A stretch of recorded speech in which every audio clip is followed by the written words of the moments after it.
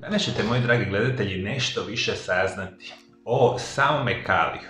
Koje su njegove glavne funkcije, za šta nama naravno u organizmu treba. Saznaćete koji su osobe u najvećem riziku da im nedostaje kalij, o tom vodite računa. I naravno da ću vam reći koji su glavni simptomi kroničnog nedostatka samoga kalija, što je jako bitno iz perspektive našega zdravlja. I kad razmišljamo o kaliju, on je jedan od najvažnijih elemenata u tijelu. Kao elektrolit ima zadatak da održava ispravan napon na staničnim membranama i prenosi električne impulse između stanice.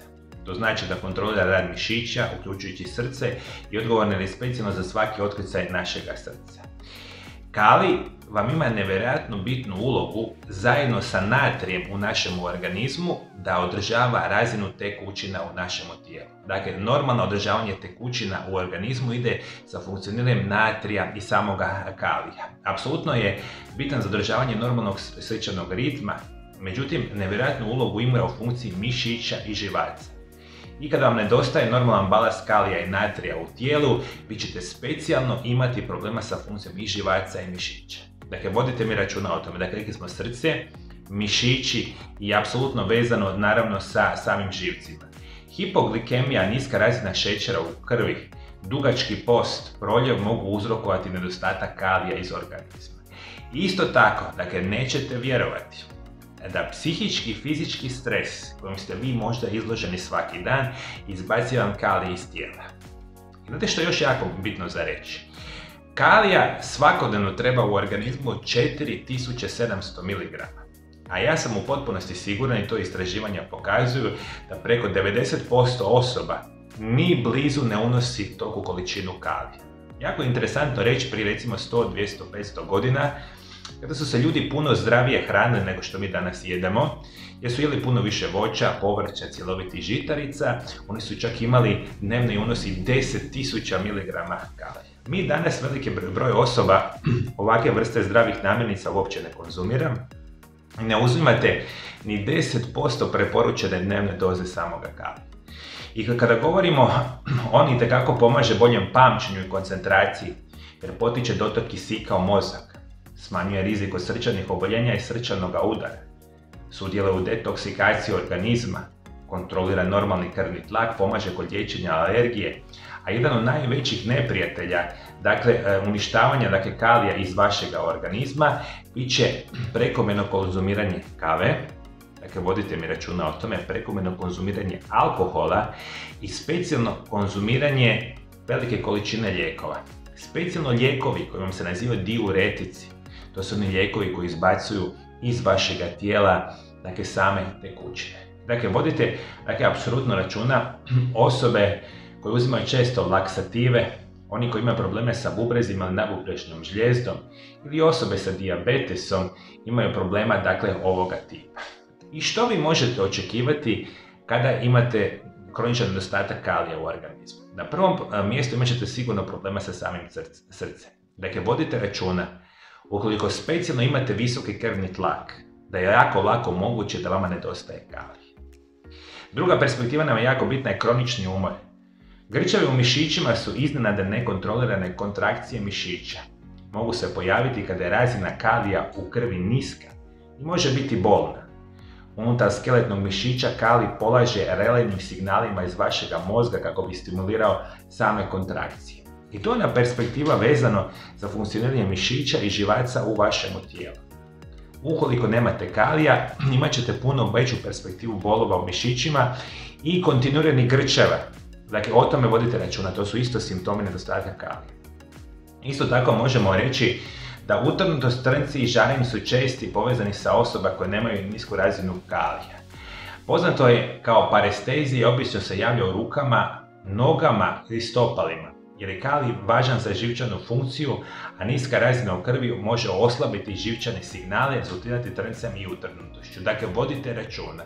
Ukoliko ne možete reći zašto vama kontinuirano trnu prsti, šake, ruke, noga i slično, a u određenom broju slučajeva itekako može biti vezano sa kroničnim nedostatkom kalija, kad ga počnete uzimati, naravno situacija se poboljšava. Isto tako vodite računa da probavne tegobe kao što su zatvor i napuhanost mogu biti vezani sa kalijem.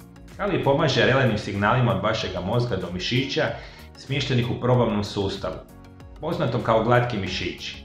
Ovi signali stimuliraju kontrakcije koje pomažu vašem probavnom sustavu da probavlja hranu i ukoliko ne možete normalno probaviti samu hranu, možete očekivati da je možda problem sa samim kalijem. Eto, interesantna situacija.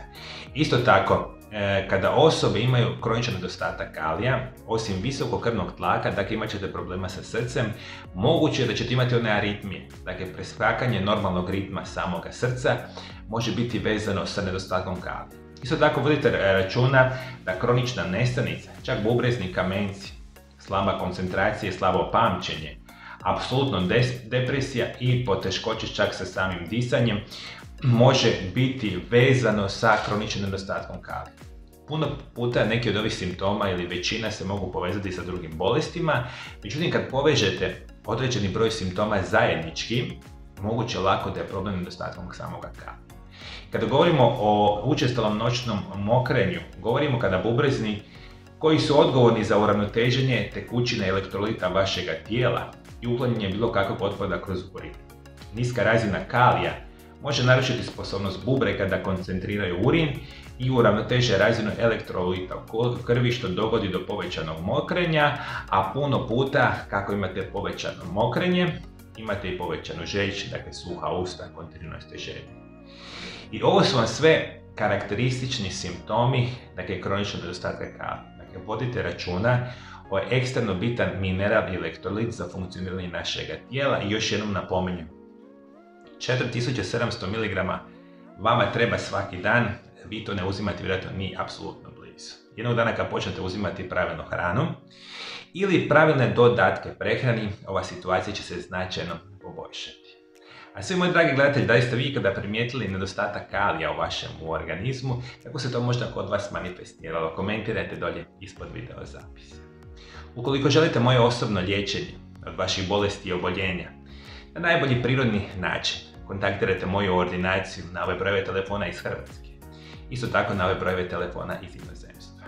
Dogovorite termine, dođite kod mene u praksu i ja ću se osobno potruditi izliječiti sve vaše bolesti i oboljenja na prirodan i siguran način. I moje svakodnevne savjete o najboljim prirodnim načinima liječenja vaših bolesti i oboljenja ćete dobiti ako se dolje ispod video zapisa, naravno pretplatite na moj kanal.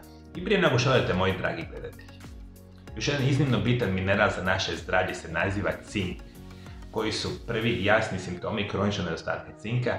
Možete otkriti u ovom video zapisu pored mene, kliknite na njega, imat ćete puno bitnih informacija ovoga tipa. Hvala lijepo što me pratite, pratite me i dalje za druge emisije, lijep i ugodan pozdrav.